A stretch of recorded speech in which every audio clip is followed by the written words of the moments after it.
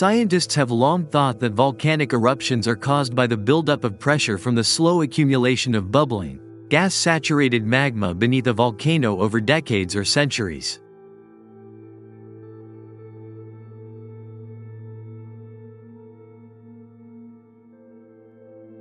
However, new research suggests some eruptions may be triggered just days or months before an eruptive event, by the rapid formation of gas bubbles in the magma chamber at a very late stage in its life.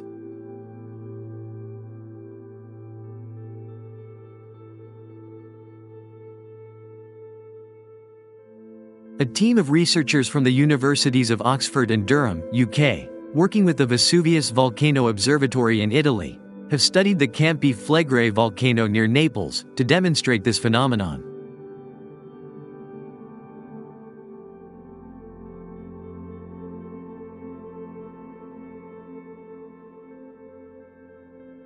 We have shown for the first time that very slow processes in the development of a magma chamber can trigger explosive eruptions, perhaps within days to months.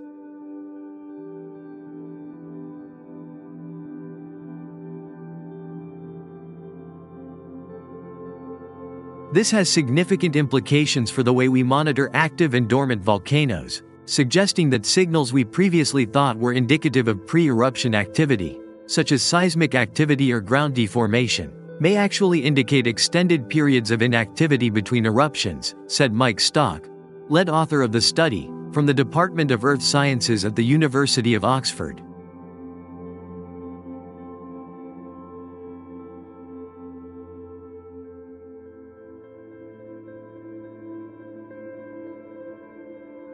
The results suggest that changes in the composition of gases emitted by volcanoes on the Earth's surface could be a better sign of an impending eruption than seismic activity and ground deformation. These changes could potentially provide an early warning signal.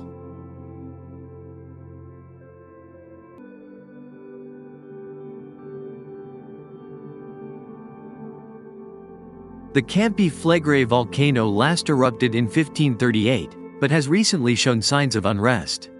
Scientists have studied crystals of the mineral apatite ejected during the ancient volcanic eruption.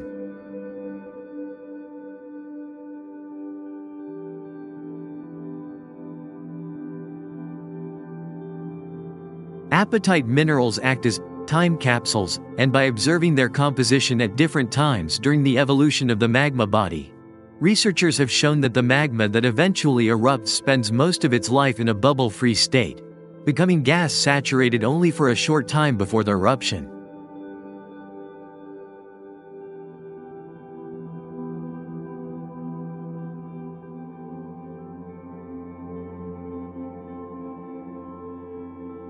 In these conditions of slow magma chamber growth, earthquakes and ground deformation on the surface may not be signs of an impending eruption, but simply track the arrival of new magma chambers at depth.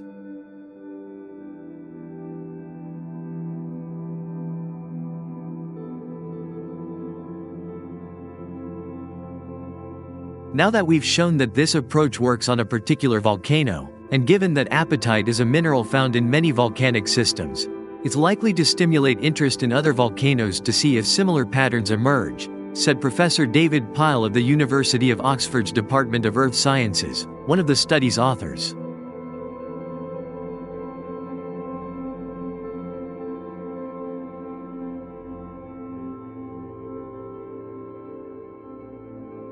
It will also help us refine our ideas about what we want to measure at our volcanoes and how we interpret the long-term monitoring signals that observers traditionally use.